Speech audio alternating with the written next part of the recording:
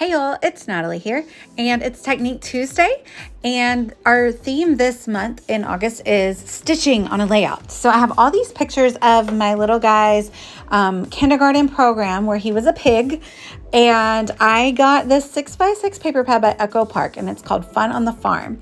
So I'm showing you, I have all those pictures. I'm going to do a pocket page, but today we're going to focus on the 12x12 accompanying full-size layout. So I'm going to use these three main photos of him and his costume on that page. And you can see I also have the brochure, or the thing they give you when you go in, and the playbill, if you will. And I decided that I want to make a pocket for it to go into on the page. And so stitching is a really great way to add a pocket to your layout. So it luckily will fit just within these 6x6 paper parameters. So what I'm doing is I'm finding a really nice pattern paper that I want to use for the main portion of the envelope on the page that will house the playbill for my kids program here. So I like this one. That's like all of the farm elements, but it's not quite tall enough. So I'm measuring, I can see that if I just sew really well around the edges, then it will just fit. I actually do end up trimming down the brochure a little bit to make it fit a little bit better, but it had some dead space on the edge, so that was fine. It didn't cut out any of the information. But since this isn't quite tall enough, I decide to grab 2 additional pattern papers in the color red, and I'm gonna put strips of paper at the top and the bottom. So right now I'm just measuring about how big I would like, and I think I cut them maybe 1.5 inches or 2 inches. We're about to find out. 1.5 inches. And I love that I used the 2 different red ones. I love that they coordinate so well, but are within the same color family. So I'm going to put one at the top and one at the bottom, and I'm going to sew this pocket directly onto my layout. You could also give it a backing and kind of sew it separately and then just stick it onto your layout. And that would be really good if you needed to kind of give your envelope a little bit of an oomph to hold more documents. Since I just had this single sheet of paper, it didn't need to be really high off the page, but you could add some foam tape when you are making your pocket as well, to give it like a thicker inside so you could put more papers in it. I'm just showing you I sewed just around the 3 edges, so you can see I have the top left open. It was a little bit of a struggle to get this in there. Like I said, I did end up trimming off some of it, but I got it down in there. And people aren't going to be pulling this out all the time, you know. This is just like for my kid. Someday in the future, he can pull it out and be like, oh, look, these are all my kindergarten friends or whatever. So I was going to do a grid layout, and then I thought, well, wow, this is like a lot of pattern paper on this big old envelope. The envelope had to be a little bit larger. So I do end up still going with the grid, but I just kind of make it smaller. So first I'm going to back the main photo, which is going to sit atop the envelope, with some yellow paper that perfectly matches the color of the playbill. But then I also needed more help to be kind of eye-popping off of the envelope. So I also stick it on more of a solid red. It's almost a complete solid. That's also from the paper pack. And I stick it atop the solid red. I rough up all the edges once I've sewn down the envelope, and so I'm going to do that with all of the papers that you see me use today. I'm going to rough up the edges because I like that distressed look, and I also really like the texture that it gives. So that's what I'm doing here, is I'm just roughing up the edges, and I don't ink them up or anything. They have a white core, so that's nice. When you rough up the edges, you can see a little bit of white. So now I'm going to get ready to make my grid. So I trimmed these photos down a little bit, and I back them in white. And I'm measuring right here to see how tall I want my rectangles to be. So I'm going to do skinny little rectangle grids instead of like a square grid. So I love the cow paper. I used it a couple of times, but that's still too thick. So I decided to make it only 1 inch thick. So I cut 2 of the cow rectangles, and then I go through and I just pull out a few other coordinating patterns. So that's the lovely part of using a 6x6 paper pad, is you have a lot of papers to choose from, and they all coordinate and go well together. So I don't show you going through all of this because it was a little bit of a process, but I used that yellow that I've already used. So I'm mimicking that again, that has already shown up once on the page to help bring cohesion. So I pull a few more out, and then I take them to my sewing machine and I sew around them in some blue thread, the same thread that I used to make the pocket. And I did a little bit of a zigzag stitch, and then I would do a straight stitch. And so I just kind of did that, alternating all around all of the little rectangles to give it some more interest. And these I did not sew directly onto the page.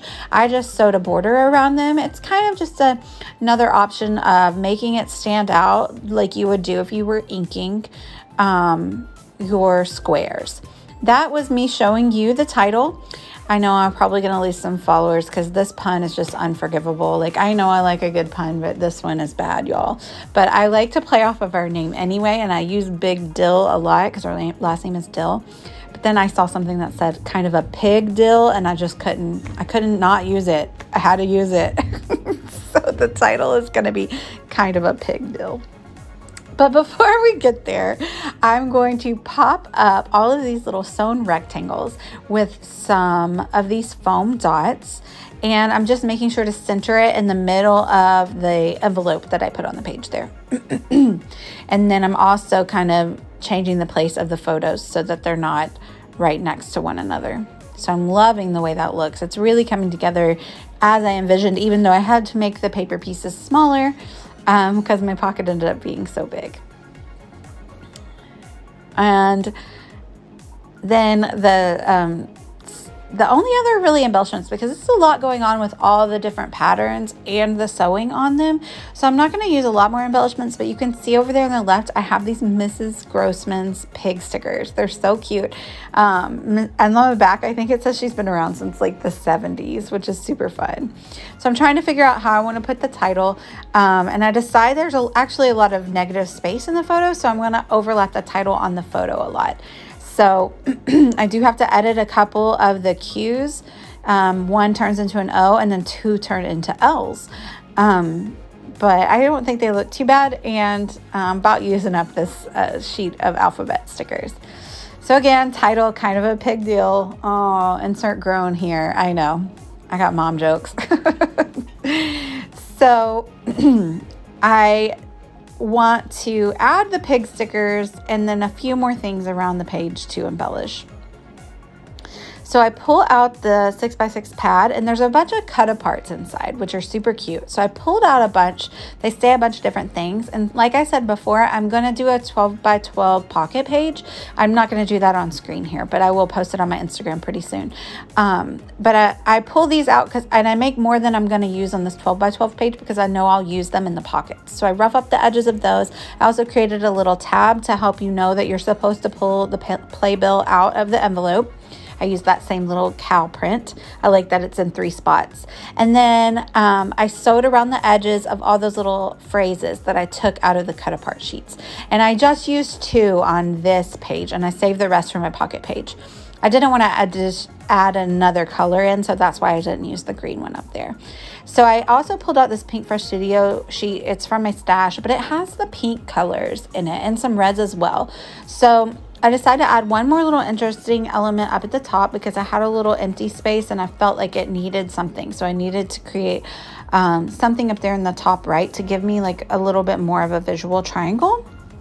So I do the same treatment on those little pieces of paper. I sew around the edges, and then I'm just going to stick them down to my page. And I like to leave a little bit of loose thread hanging from the end because I feel like that gives, again, additional texture and interest to the page. So the last thing I'm going to do is grab a few of these stickers over here from this Pink Fresh Studio sheet to help me anchor a few of those pig stickers, the Mrs. Grossman's. They're really cute, but they are a little bit transparent. So you can see some of the pattern papers behind it, which would be a little problematic when I put it onto that main pocket paper. So I'm going to use this little label sticker here as an anchor for the pig. And it's going to be looking at him. And I decided to only use the pink pigs that match the pink of his costume. He was the cutest pig, even though he could not leave his little snout alone. It was bothering him to death. But he even, you'll see later on my Instagram when I finally get around to finishing the pocket page, but he played the xylophone when it was his part, and he got to like link arms with his bestie girl, and they did little dance on stage, and it was the cutest. I just couldn't stand it. So I think we're about done there. I'm just going to add another pig and we're done.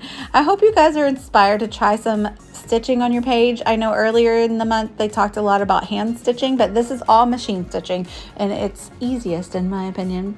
Let me know if you have any questions. I'd love it if you would head over to my channel as well if you liked this video. Check out acherryontop.com for this paper pad and more. See you guys later. Bye.